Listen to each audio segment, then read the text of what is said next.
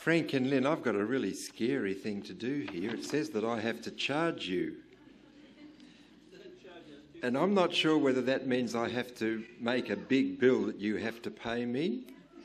I'm not sure if it means that I'm a soldier and we've got to go to war. And if that's the case, I'm bound to lose because you're a Maori warrior and I'm just a Pākehā and that's all over.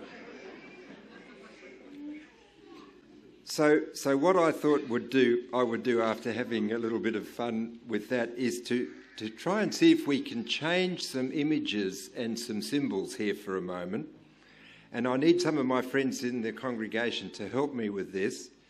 And I think it might help us get past this word, which is a fairly old-fashioned word in a way, but which has given me an excuse to say some things to you that I really want to say. I love the fact that Pastor Jerry gave us a bit of a reminder about the Old Testament and then talked about how in the New Testament things were a bit different. So I'd like to pick up on that theme and mention a few really important things. In the Old Testament, the model about how people looked after other people spiritually was the model that we call priest. And we're all pretty familiar with that model. And there are still denominations today that use that word, and it's a rich and a precious word. And the New Testament doesn't do away with the word, but it really changes its meaning. And when we get to the New Testament, the writers say, you love those images of priests. Well, here's the good news. Every last person in the Christian family is a priest. And it would be really sad if we left this service today without reminding ourselves about that, because that means that every last person here is really involved in this service. And they're involved in it because they're priests. That's what the Bible tells me. But the New Testament realised that we could all be priests, but the family might get a little bit ragged if we didn't in fact have some way of organising it. And it came up with a wonderful image. And in our tradition, this charge image is a bit like a warrior image. And I'm trying to move past that because I'm really scared that I would lose in any interaction like that. And I'd like to suggest another image for what's happening for you today. You see, the New Testament says everyone's a priest, and then it goes further and says everyone has gifts, and it lists them all. You know them. Heaps and heaps of gifts, and everyone here today has at least one, probably several of those gifts. But how is the work of God going to carry on unless we've got someone, and here's my really critical word, unless we've got someone who is a coach to help them really express their gifts? And that's what you are, Frank and Lynn. You can both be this coach. And I like it a bit better than the charge image and the warrior image. It's a bit more at the heart of what I think the gospel is about. So what Jesus is saying to you, and in my halting way I'm trying to say as well, is to tell you that I believe that you're called to be a coach, and that means looking around over all the people and finding out what their gifts are, and then sidling up beside them and saying, you can be a fantastic priest for Jesus if you know how to use that gift. I'll help you. That's your job. And the great thing is that this doesn't actually create a different status for us. This doesn't mean that somebody gets to lord it over anybody else. This means that gifted priests and coaches, we're all in this together. And there are people in our congregation who really understand that because they're doing that already.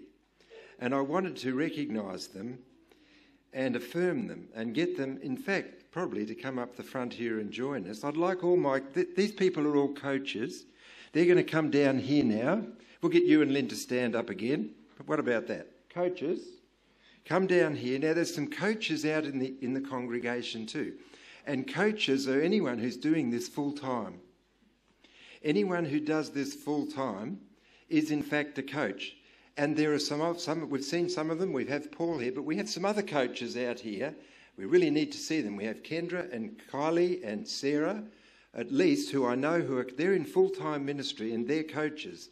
And they really understand. In a way, it would be remiss of us not to gather around you and say, we really want you to take away the courage that you need to be a coach. And these people are all coaches. And they're really here to support and encourage you. And here's the thing. We want to tell you just something about what sometimes happens in the world of coaching in sports. In the world of sports, if a coach doesn't do too good a job for the All Black team, you know what's about to happen. It's sort of not too long left for the coach. Here's the great news, Frank and Lynn. When you coach for Jesus, you see, Jesus takes the long view. And these people all know about coaching, and they know about the fact that sometimes it's just plain hard work, and sometimes you feel as though you haven't actually made any progress at all. But here's the great news. Jesus has promised to be with you all the way. He's not there with his stopwatch out and the performance stats and saying, the Seventh-day Adventist All Blacks under Frank's and Lynn's coaching didn't do too good. Maybe we should fire them. No, Jesus has promised to be with you through his Spirit to say, hang on, brother, even when the going gets tough. Hang on, sister, even when you feel as though lots of people aren't real sure about your husband and maybe think that he maybe should go somewhere else or that he's not effective. And that really cuts to the heart. Here's the good news. Jesus says, I'm with you always, even to the end of the world.